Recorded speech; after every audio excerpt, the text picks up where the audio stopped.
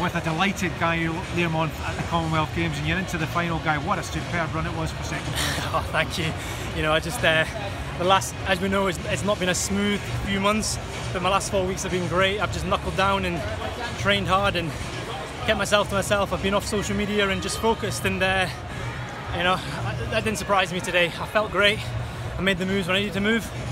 I was aggressive when I needed to be aggressive, and coming down the last 100, I was like, oh, I've got this in the bag, and I just knew me and Jamie were pulling clear, and it's such a nice feeling. So yeah, it was a super kick, because I think you were maybe about fourth with 200 to go, but you really took off from there and made sure of the qualification. Well, I just had to be patient. You know, I've done this long enough now, and been around the block a few times, so not to get too excited, especially when you've got 30,000 people cheering. So just be patient and just wait till the last 100. And I knew that kick was there because we've worked on that really hard the last 4 weeks, and yeah, it was just, you know, it's nice to qualify for another semi-final. It's interesting because when I spoke to you last week off camera, I think you were saying you maybe preferred the 3 rounds because it's so cutthroat under this system. But again, now you've benefited, I suppose. Yeah, you know, I was actually, I'm not gonna lie, I was a wee bit annoyed last night.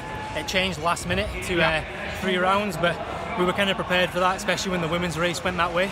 So you know, as long as I put the work in and I've trained well, which I have the last 4 weeks, I take confidence from that. So, you know, whatever it was, whether it was 2 or 3 rounds, I was ready, and I proved that today. Hey, Pete, come here. This is my teammate. Oh yeah. Justin, I saw you pumping. I'm gonna get 2 people in. Justin's gonna be happy. So, yeah, he's got 2 of us in.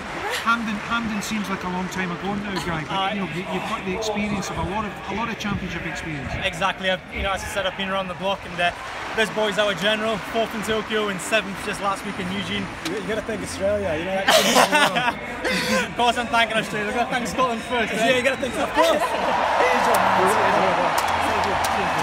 So let me ask you: is it the fastest man born in athletics? I think so. It's definitely over the 800. But I'm in the barbers tomorrow though. I've booked an appointment, so I'm unsure what I'm going to do. Maybe it's the back inside. So I might Big decisions. Big decisions. Cheers, Guy. Cheers.